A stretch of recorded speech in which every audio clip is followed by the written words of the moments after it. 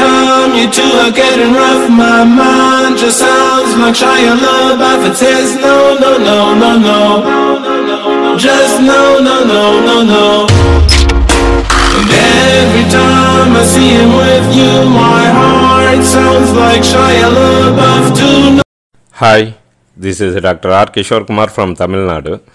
இந்த வீடியோவில் வந்து பப்பி சீரீஸில் டாக்ஸுக்கு பயன்படுத்தக்கூடிய ஷாம்பு as well as சோப்பை பற்றி பார்க்க போகிறோம். ஸோ நிறைய பேர் பண்ணுற மிஸ்டேக் என்ன அப்படின்னாக்கா, வீட்டில் மனிதர்களுக்கு பயன்படுத்தக்கூடிய சோப்பு, அதே மாதிரி ஷாம்பு, ஆல்க்லியர், ஹமாம் சோப்பு, அதையெல்லாம் வந்து பப்பீஸு டாக்ஸுக்கு வந்து யூஸ் பண்ணுறாங்க. அது மாதிரி யூஸ் பண்ணும்போது ஸ்கின்னில் வந்து நிறைய பிரச்சனைகள் வருவதற்கான வாய்ப்புகள் இருக்குது. ஒன்று வந்து முடி கொட்டுறது ரொம்ப அதிகமாகும். சில நேரங்களில் வந்து பார்த்திங்கன்னா ஸ்கின் ப்ராப்ளம், பாக்டீரியல் இன்ஃபெக்ஷன் வரும். சில நேரம் ஃபங்கல் இன்ஃபெக்ஷன்லாம் வரும். இதற்கு முக்கியமான காரணம் என்ன அப்படின்னாக்க, நம்ம மனிதர்களின் தோலின் கார அமிலத்தன்மைன்னு சொல்லுவாங்க. அதை பிஹெச்சில் வந்து மெஷர் பண்ணுவாங்க. ஆல்மோஸ்ட் வந்து பார்த்திங்கன்னா நம்ம மனிதர்களுடைய ஸ்கின்னோட கார அமிலத்தன்மைங்கிறது வந்து அசிடிக் சைடு இருக்கும். அமிலத்தன்மை அதிகம் உள்ளது. அது வந்து வேல்யூ வந்து பார்த்திங்கன்னா பிஹெச் வேல்யூ வந்து 5.2 to 6.2 இருக்கும். ஸோ அசிடிக் சைடு இருக்கும். அமிலத்தன்மை, அதாவது மனிதர்களின் தோல் வந்து அமிலத்தன்மை அதிகமுடையதாக இருக்கும். ஆனால் டாகோட ஸ்கின் வந்து பார்த்திங்கனாக்கா ஃபேர்லி அல்கலைன் சொல்லலாம். அதாவது அல்கலைன்ங்கிறது காரத்தன்மை அதிகம் உள்ளதாக இருக்கும். அதோட பிஹெச் வேல்யூ வந்து பார்த்திங்கன்னா 6.2 to 7.2 இருக்கும். ஸோ அதை வந்து அல்கலைன்னு சொல்லலாம், காரத்தன்மை உடையது அப்படின்னு சொல்லலாம்.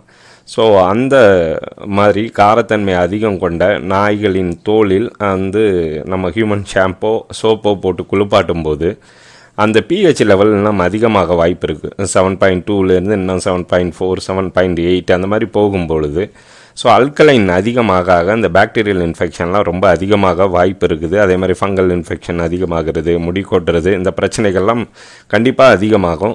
ஸோ அதை வந்து என்னுடைய எக்ஸ்பீரியன்ஸ்லேயே நிறைய பார்த்துருக்கேன். முடி கொட்டிக்கிட்டே இருக்குதும்பாங்க. ஸோ அவங்க ரொம்ப டீப்பாக நீங்கள் ஒரு ஸ்டேட்மெண்ட் எடுத்தீங்கன்னா, ஹமாம் சோப்பு யூஸ் பண்ணேன், ஆல்க்லியரை யூஸ் பண்ணேன் அப்படிங்கிற ஸ்டேட்மெண்ட்லாம் கொடுப்பாங்க. ஸோ கண்டிப்பாக வந்து human shampoo as well as சோப்பை வந்து கண்டிப்பாக டாக்ஸுக்கோ பப்பீஸுக்கோ யூஸ் பண்ணக்கூடாது. அதுக்கு பேசிக்கான காரணம் அந்த பிஹெச்சில் உள்ள வேரியேஷன் தான். அதே மாதிரி பார்த்திங்கனாக்கா அந்த ஷாம்பு, ஹியூமன் ஷாம்புலையும் சரி, ஸோ நிறைய கெமிக்கல்ஸ் எல்லாம் இருக்கும், ப்ளீச்சிங் ஏஜென்ட்ஸ் எல்லாம் நிறைய இருக்கிறதுனால அதை தொடர்ந்து டாக்ஸ் அண்ட் பப்பீஸுக்கு வந்து நம்ம யூஸ் பண்ணும்போது அந்த எபிடெர்மிஸ்ன்னு சொல்லுவாங்க. ஸோ அது வந்து ஸ்கின்னோட வந்து முதல் பாகம்னு சொல்லலாம். அது வந்து ரொம்ப தின் ஆயிரும். நார்மலாகவே வந்து பார்த்திங்கன்னா டாக்ஸுக்கு வந்து அசிடிக் மேண்டில்னு சொல்லுவாங்க, ஆசிட் மேண்டில்னு சொல்லுவாங்க. நிறைய நேச்சுரலாக செக்ரீட் ஆகக்கூடிய அந்த ஆசிட்லாம் வந்து ஒரு கவர் மாதிரி, ப்ரொடக்ஷன் லேயர் மாதிரி டாகோட ஸ்கின்னில் இருக்கும். ஸோ அது ஆசிட் மேண்டில் அப்படின்னு சொல்லுவாங்க. ஸோ அதை நம்ம தொடர்ந்து இந்த மாதிரி ஹியூமன் ஷாம்பை வந்து ரொம்ப அதிகமாக யூஸ் பண்ணும்போது, இல்லை சோப்பை வந்து அதிகமாக யூஸ் பண்ணும்போது அந்த ஆசிட் மேண்டில் வந்து டேமேஜ் ஆக ஆரம்பிக்கும். ஸோ அந்த ஸ்கின்னோட, டாகோட ஸ்கின்னோட திக்னஸ் வந்து ரொம்ப கம்மியாயிரும், ஃபஸ்ட் லேயரோட ஸ்கின்னோட திக்னஸ். ஸோ வந்து ஆட்டோமேட்டிக்காக மண்ணில் உள்ள பாக்டீரியா, வைரஸு, ஃபங்கஸ்ஸு, ஸோ அந்த மைட்ஸு இதெல்லாம் ஈஸியாக வந்து உள்ளே பெனிட்ரேட் பண்ணி ஸோ ஸ்கின் ப்ராப்ளம் நிறைய வருவதற்கான வாய்ப்புகள் மிக அதிகம். ஸோ இன் ஜென்ரல் வந்து பார்த்திங்கன்னா டாக்ஸ் வளர்க்குறவங்களுக்கு நிறைய பேர் வந்து ஃபேஸ் பண்ணுற ப்ராப்ளம் அப்படின்னு பார்த்திங்கன்னா ஸ்கின் ப்ராப்ளம் தான். அதுக்கு என்ன காரணம்னா ரெண்டு விஷயங்களை சொல்லலாம். ஒன்று வந்து பார்த்திங்கன்னா இந்த மாதிரி ஹியூமன் ஷாம்பு, சோப்பை வந்து தங்களுடைய நாய்களுக்கு பயன்படுத்துகிறது. அடுத்து வந்து பார்த்திங்கன்னா வீட்டில் அது படுக்கிற இடத்துல டெட்டால்ஃபெனாயில், லைசால் அந்த மாதிரி ஏதாவது அந்த மாதிரி ஆன்டிசெப்டிக்கு அந்த மாதிரி சொல்யூஷனை போட்டு ஓவராக வாஷ் பண்ணுறது, இல்லை பாடியில் வந்து டாகோட உடம்புல வந்து டெட்டாலை வந்து டைல்யூட் பண்ணி சுத்தமாக வச்சுக்கணுங்கிறதுக்காக ரொம்ப இந்த டவல் பாத் மாதிரி கொடுக்குறது. அதனாலே தான் வந்து பார்த்திங்கன்னா முடி கொட்டுறதெல்லாம் ரொம்ப அதிகமாக ஆகிறது.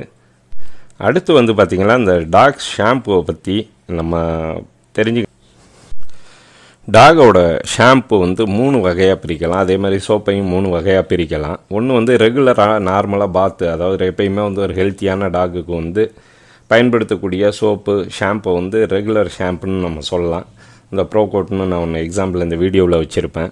ஸோ அதில் வந்து பார்த்திங்கன்னா அலுவீரா, அந்த மாதிரி ஓட்மீல் இதை பேஸ் பண்ணியிருக்கோம். மைல்டான கெமிக்கல் கண்டென்ட் தான் இருக்கும். அதை வந்து ஒன்லி ரெகுலர் பாத்துக்கு தான் நம்ம யூஸ் பண்ணோம்.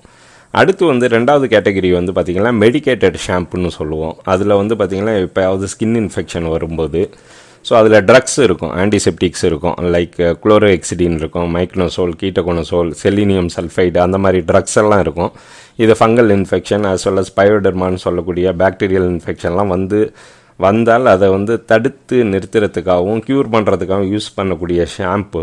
அதே மாதிரி சோப்புலேயும் சிலதில் பெர்மெத்திரின் உள்ள சோப்பெல்லாம் இருக்குது.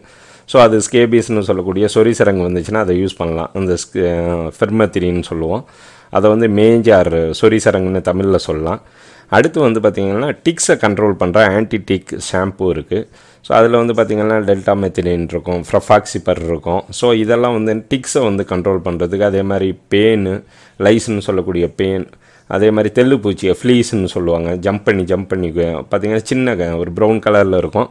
ஜம்ப் பண்ணி ஒரு 1 ஃபீட்டு கூட ஜம்ப் பண்ணும். அது ஃப்ளீஸ்ன்னு பேர். ஸோ அது கடித்தாலும் பார்த்திங்கன்னா வாலின் பகுதியில் அந்த வாலோட பாட்டத்தில் நிறைய அலர்ஜி வரும். அதை ஃப்ளீ பைட் அலர்ஜிக் டெர்மடைட்டிஸ்ன்னு சொல்லுவோம். ஸோ அதையெல்லாம் கண்ட்ரோல் பண்ணுறதுக்கு தான் இந்த ஆன்டி டிக் ஷாம்பு நம்ம யூஸ் பண்ணுறோம். ஸோ நிறைய பேர் பண்ணுற மிஸ்டேக் என்ன அப்படின்னாக்கா, ஸோ மெடிக்கலில் போய் ஒரு ஷாம்பை வாங்கிட்டு வந்துடுறாங்க, இந்த மாதிரி உண்ணி இருக்குன்ட்டு. ஸோ அந்த ஷாம்பை பார்த்திங்கன்னாக்கா நார்மல் பாத்துக்கும், அதாவது உண்ணி போனதுக்கப்புறம் தொடர்ந்து அதை வாங்கிட்டோமேன்னு தெரியாமல் யூஸ் பண்ணுறாங்க. ஸோ அது மாதிரி யூஸ் பண்ணக்கூடாது. காரணம் என்னன்னாக்கா, இந்த ஆன்டிடிக் ஷாம்புலையெல்லாம் பார்த்திங்கன்னா டெல்டா மெத்திரின் அந்த மாதிரி கண்டென்ட்லாம் இருக்குது. அது மைல்டு இரிட்டன்ட். ஸோ அது தொடர்ந்து யூஸ் பண்ணும்போது அந்த டாக்ஸுக்கு முடி உதிருது. அதே மாதிரி பார்த்திங்கன்னா ஸ்கின் ப்ராப்ளம் வர்றதுக்கான வாய்ப்புகள் மிக அதிகம். ஸோ எந்த ஷாம்பு எந்த நேரத்தில் யூஸ் பண்ணுங்கிறது ரொம்ப முக்கியம். ஸோ டிக்ஸுக்கு உள்ளதை உண்ணியை கண்ட்ரோல் பண்ணுறதுக்கு உள்ள ஷாம்பை மற்ற நேரத்தில் கண்டிப்பாக யூஸ் பண்ணக்கூடாது. அதே மாதிரி தான் மெடிக்கேட்டட் ஷாம்பு. ஸோ ஒரு ஹெல்த்தியான டாக்னாக்கா நார்மல் ஷாம்புன்னு சொல்லக்கூடிய ரெகுலர் ஷாம்பை யூஸ் பண்ணுங்கள். ஏதாவது ஸ்கின் ப்ராப்ளம் இருக்கும்போது டாக்டரோட ப்ரிஸ்கிரிப்ஷனோட அவர் எழுதி கொடுக்கும் வரை மட்டும் அதை யூஸ் பண்ணுங்கள். எப்பயுமே அதை யூஸ் பண்ணாதீங்க.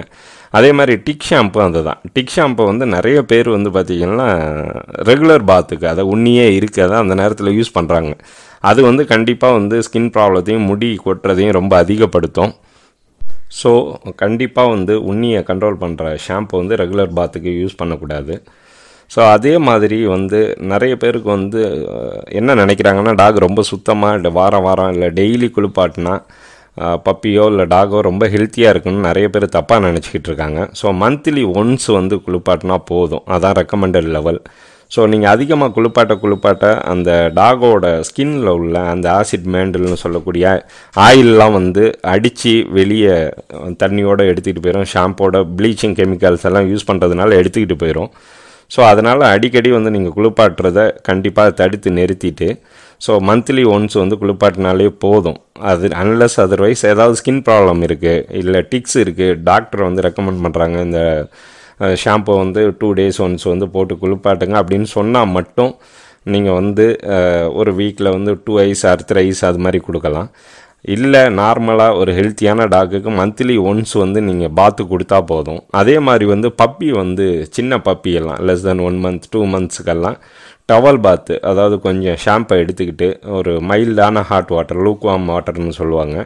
ஸோ கொஞ்சம் சுடு தண்ணி ஆட்டம் ஆற வச்சு ஒரு வெதுவெதுப்பான தண்ணியில் டவலை தொட்டு கொஞ்சம் ஷாம்பு மைல்டான ஷாம்பை யூஸ் பண்ணுங்கள். ஹியூமன் ஷாம்பு யூஸ் பண்ணாதீங்க.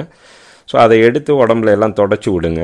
அடுத்து டாகை குளிப்பாட்டும் போது காதுக்குள்ளே தண்ணி போகாமல் பார்த்துக்கணும். ஸோ டாகோட அதாவது ஏர் கனால்னு சொல்லக்கூடிய உட்புற பகுதி ரொம்ப வெர்டிக்கலாக இருக்கும். ஸோ தண்ணி உள்ளே போணுச்சுன்னா உள்ளே தங்கிடும். நம்ம காது மாதிரி ரொம்ப ஹரிசாண்டலாக இருக்காது. ஸோ வெளியே வருவதற்கான வாய்ப்புகள் கம்மி. ஸோ ஆட்டோமேட்டிக்காக ஃபங்கல் இன்ஃபெக்ஷன் வர்றது, பாக்டீரியல் இன்ஃபெக்ஷன் வர்றது, டாக் காதை போட்டு அடிக்கிறது, அந்த பிரச்சனையெல்லாம் தண்ணியை ரொம்ப நம்ம ஃபோர்ஸாக அடித்து, அதாவது சில பேர் பைப்பு வச்சு அடிக்கிறது, ஓஸ் பைப்பு வச்சு அடிப்பாங்க. ஸோ அந்த மாதிரியெல்லாம் குளிப்பாட்டாமல் மேலே தண்ணியை ஊற்றி காதுக்குள்ளே தண்ணி போகாமல் கண்டிப்பாக குளிப்பாட்டணும். அதே மாதிரி அடிக்கடி நீங்கள் பாத்து கொடுக்காதீங்க. நிறைய பேர் என்னென்னா டெய்லி டாகுக்கு பாத்து கொடுக்குறவங்களாம் நான் பார்த்துருக்கேன். ஸோ அது மாதிரியெல்லாம் தேவையில்லை. மந்த்லி ஒன்ஸ் போதும். ஒரு தடவை டாகை டாகோட ஷாம்பை யூஸ் பண்ணி கரெக்டாக குளிப்பாட்டினாலே இந்த ஸ்கின் ப்ராப்ளம், அதே மாதிரி முடி கொட்டுறது இதெல்லாம் கண்டிப்பாக வராது. Thank you all.